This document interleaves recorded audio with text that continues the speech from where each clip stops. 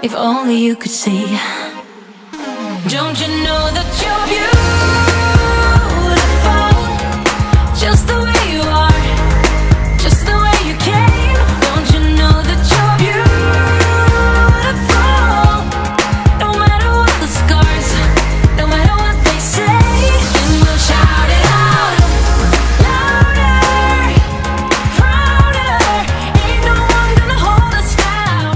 Hey crew, welcome back to the channel. Now you can see I'm wearing bangs for the first time. You guys have never seen me wear bangs before, so this is a first. I'm really loving this bang look on me. I've been wanting to try bangs ever since I started crochet braiding my hair in 2017. But like I said before, I've always been afraid to try it just for fear that I would mess up the style. But I'm so glad I tried it. You know, that's what crochet braiding is all about, taking risks and taking chances and getting creative. It's not our hair, right? If we mess up, we just take them out and start all over again. Now listen, I didn't have a lot of time when I was installing this hair, so I didn't get the entire installation process on camera, but I thought about you crew, so I put out the video camera and I got my braiding pattern and most of the installation process. So let's take a look. And don't go anywhere because I'm gonna come back afterwards and give you my review on this hair. So this is my braiding pattern, 12 cornrows in the front, connected to 6 cornrows in the back. I always sew down the ends of my cornrows to keep them nice and secure underneath my crochet. And the hair we're using is the Lulutress 3C Coily in the color 1B. I got 3 packs. And this is what the bundles look like. You get 2 bundles in each pack.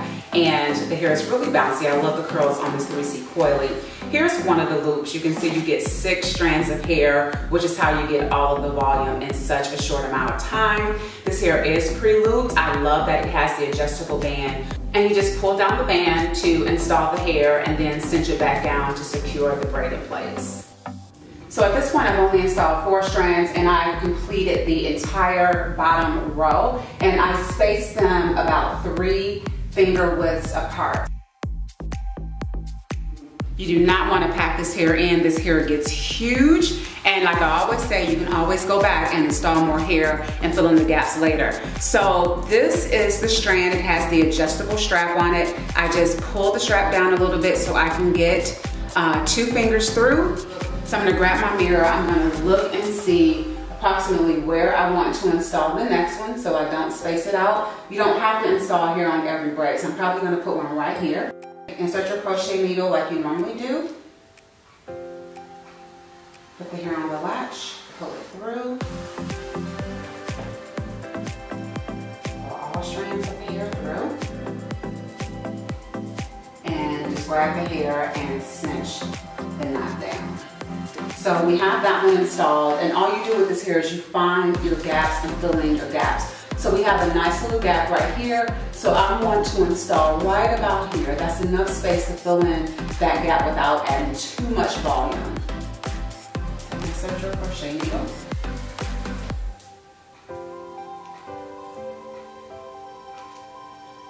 Add the hair, pull it through. I widen the loop just a little bit. Pull the strands through and just cinch the hair down. And so this way we can get a nice amount of volume without overcrowding the hair.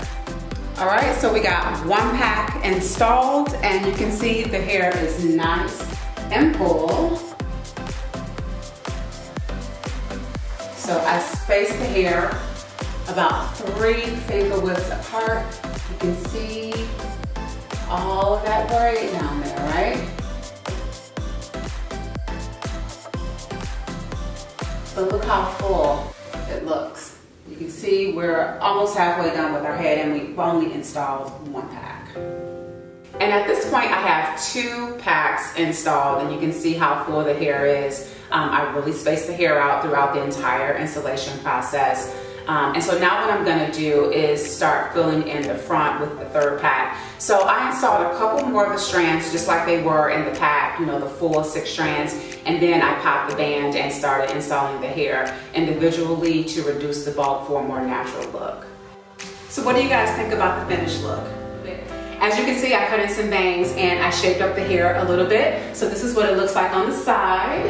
give you a little 360. But I am so glad I tried these bangs. I've been wanting to try bangs ever since I first started crochet braiding my hair. But like I said, I've always been afraid to try it just for fear that I would mess up the look and mess up all of that hard work it took to install the crochet braids. But I'm so glad I tried it because I really love this look on me, and now I can't wait to try more crochet styles with bangs. Now you guys know I love big hair, especially the more natural textures, and this hair is delivering flawlessly, okay? But listen, this is not the same day that I installed the hair. So what happened was a friend of mine invited us out to the Georgia mountains for the weekend, just spontaneously, and so I didn't have a lot of time to film. I just had to get the hair in, get past, and head out of the house. And because I didn't have a lot of time, I went with a pre-looped crochet hair just for the ease of installation. It literally only took me 1 hour to install this hair. And you guys know I love me some pre-loop crochet hair. I started my channel on pre-loop crochet hair and vowed to only use pre-looped hair moving forward. Now, of course, I graduated from that, but I like having some hair that is quick to install for those times when you don't have a lot of time, you need to look fit and fabulous, and you need to head out of the house, okay?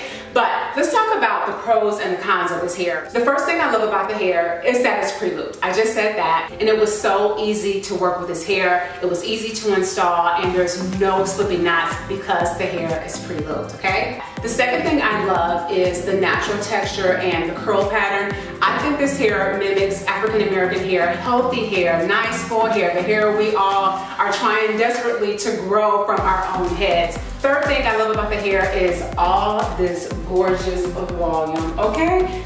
You guys know I love the big hair. And because you get 6 strands of hair on one loop, you get a lot of volume without packing a lot of hair on your head. So this hair is super lightweight. It doesn't feel heavy at all. It's not hot. So this hair is super convenient, especially when you're short on time. But you have to be careful with this hair. The first time I installed this hair, I packed the hair in because I wanted a really, really full look, but it was way too bulky and it didn't look natural. So this time I spaced the hair out and I installed the full loop, just like it comes out of the pack, right along the sides and in the back, and then right up until about here to the crown of the head. And then I popped that loop and I started installing the hair in individual strands using the invisible knot method. And so that gives it a more natural look in the front, especially right up here where the bangs fall, and then right here around the frame of your face. So be careful with this hair, make sure you space it out.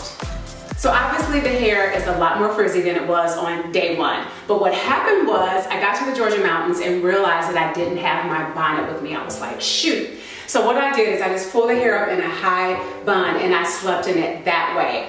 So the hair probably got a little more frizzy or got frizzy faster than it normally would have. But this hair is gonna frizz on you. That's my only con with this hair. So if you don't like frizz, you probably won't like this hair. It's probably not the hair for you, okay? And my only con with this hair is that it frizzes so fast, you guys. I don't even know how long I'm gonna be able to wear this hair because it frizzes so much.